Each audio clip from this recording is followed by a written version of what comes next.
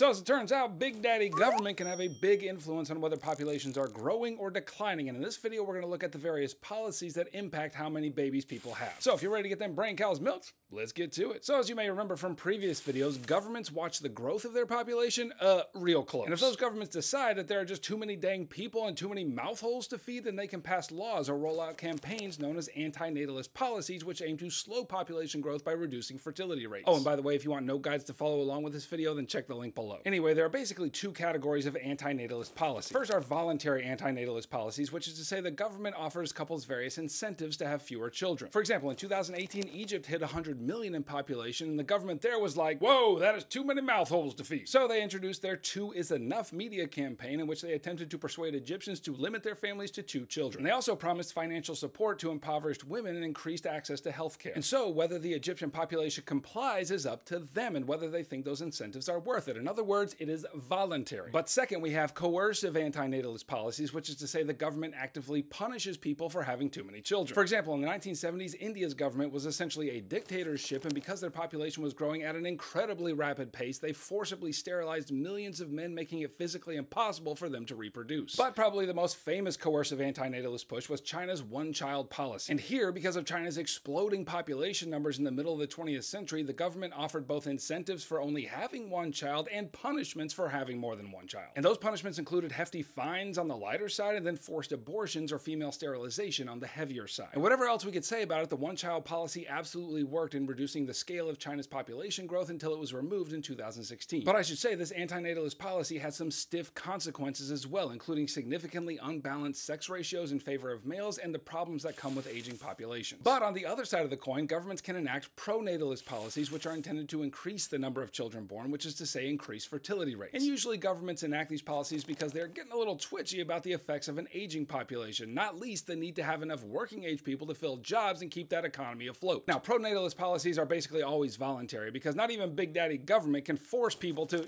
reproduce. And so that means that pronatalist policies usually include things like media campaigns encouraging couples to have more children, or generous maternity and paternity leaves from work, or tax breaks for couples with more children. And I'm in the mood to give you 2 examples here because they're kind of hilarious. First, let's visit our friends in Russia. So plagued with negative population growth and a rapidly aging workforce, the Russian government in 2006 decided to make September 12th a national holiday they called the Day of Conception. And I am not making this up. Every year on September 12th, everyone is encouraged to stay home from work and, multiply. And then to further blow your mind, the Russian government has turned this into kind of a game show. Like 9 months later, on June 12th, the government doles out prizes to families who are having babies, things like cash prizes and household appliances and even cars. And then second, over in Denmark, the government has been worried about the declining population for decades. And so a travel company launched the Do It for Denmark campaign because apparently people are more likely to multiply on vacation.